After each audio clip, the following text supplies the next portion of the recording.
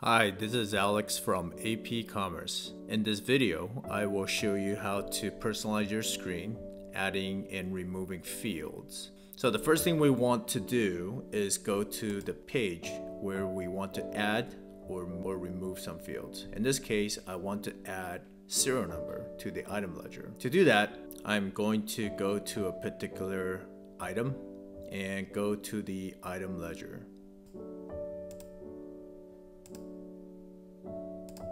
I will add the serial number onto the page. To do this, I'm going to click on this gearbox on the upper right corner. Click on Personalize. Click on this Add Field.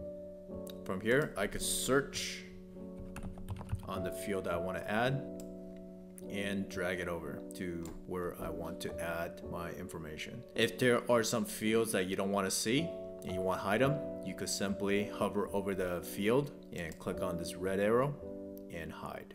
When you're done with your customization, you could click on Done, and that's it.